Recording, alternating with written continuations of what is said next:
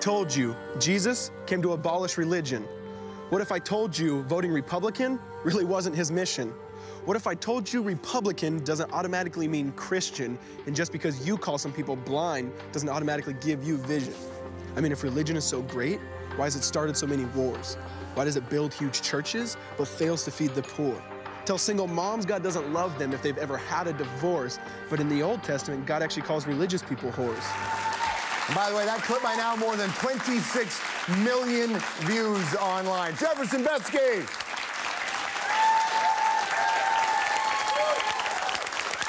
How's it going? Welcome to the program. Thank you. I'm excited. Good.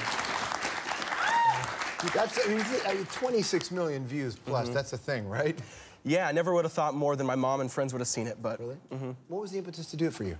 For me, so it was actually a poem written when I was at a non-Christian college, and I just had too many conversations where the students would say something to the effect of, well, I don't want to be a Christian because I have tattoos and I want to drink beer. And I'm just like, really? Like, is it, you know? And I just kept getting this on and on and on to the point where I realized it wasn't their fault that they thought that's what Christianity was. It was actually kind of our fault, you know, the church's fault for kind of purporting that, so. But what do you do about the conversation around the role of people who are gay or lesbian or bi or transgendered or whatever in the church? Because even people who are like against same-sex marriage say, I think homosexuality is a sin, but I'm okay with the sin or that conversation. But it still presupposes that you don't think, not you, but they don't think gay people are normal.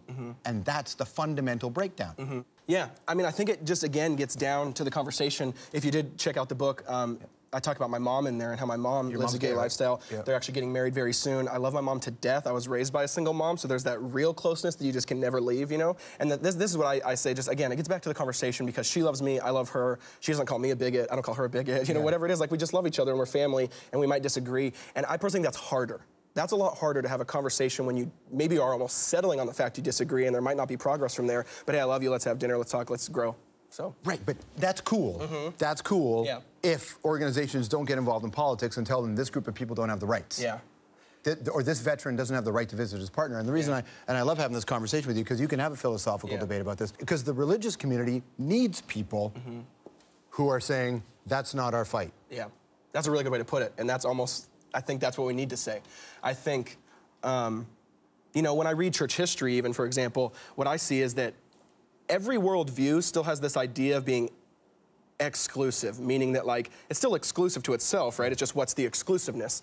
And so when I read the church history, the thing that made Christianity explode was this idea that, especially in first century Roman culture, right, this idea of gender barriers crushed, socioeconomic barriers crushed, it made it really unique. And I think we need to get back to a little bit of that reconciliation element about Jesus and saying, hey, let's have the conversation. And like we just said, that's not our fight. And personally, I don't know what it's like in Canada, but in the States, my generation specifically, I see us saying that pretty loud.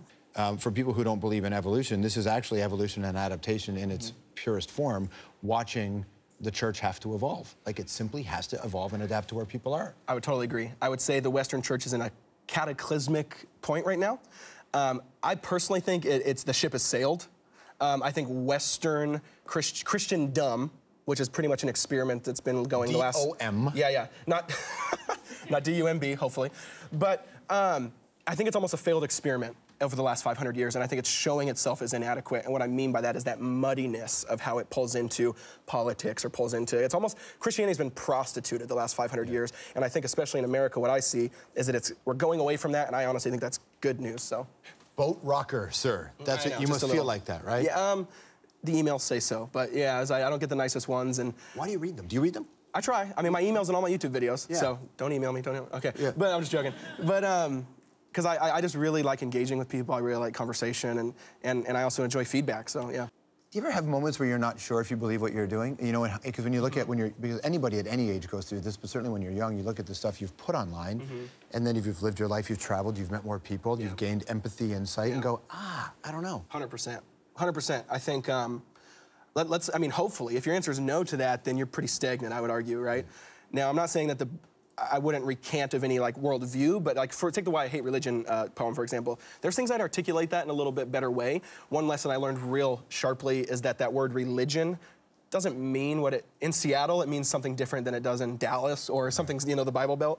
So yeah, so when I look back, I want to try to be humble and say, I want to grow, I want to learn. And what a real pleasure, man. Congrats on the book, and please come back and have another conversation. Thank you so much. Appreciate it. Thank you. Jefferson Bethke, everybody. Jesus, right there. Greater than religion. We'll be right back.